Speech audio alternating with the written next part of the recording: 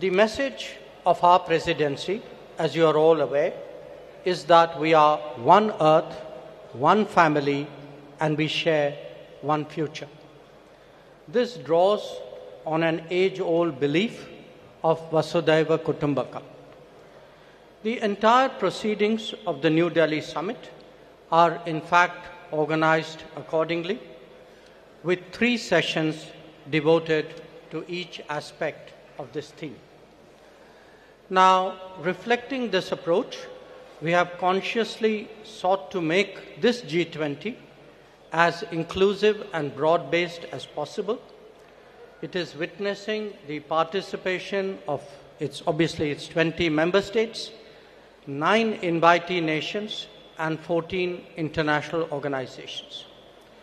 It is a matter of particular satisfaction for us that the African Union has this morning become a permanent member of the G20, that too during the Indian presidency.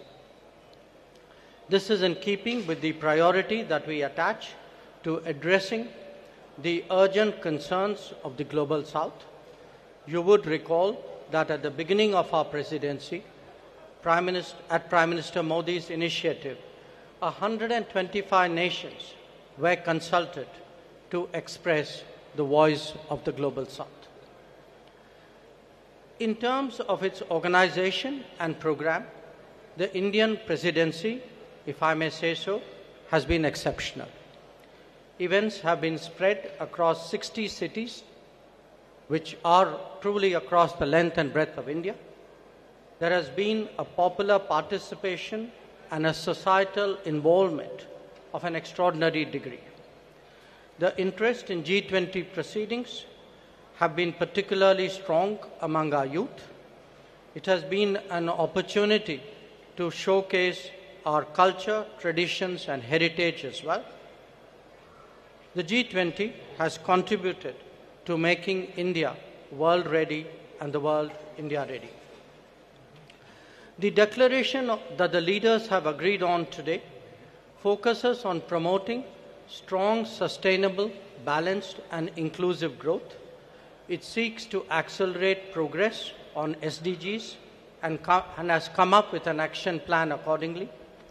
It envisages a Green Development Pact for a sustainable future.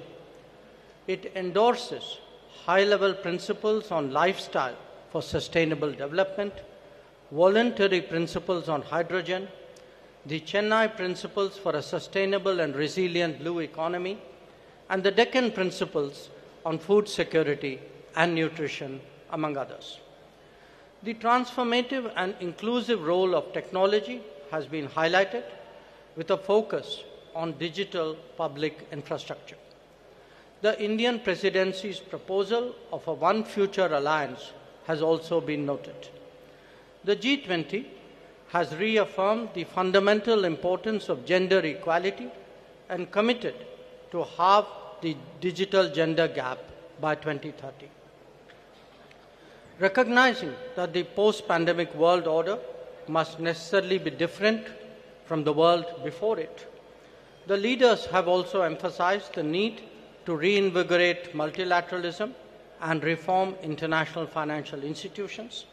This is particularly relevant to managing global debt vulnerabilities. So, as you can see, there have been many far-reaching and very consequential policies and decisions that have been agreed upon today. Keeping all that in mind, I would, at this stage, request Finance Minister to highlight the key issues from the finance.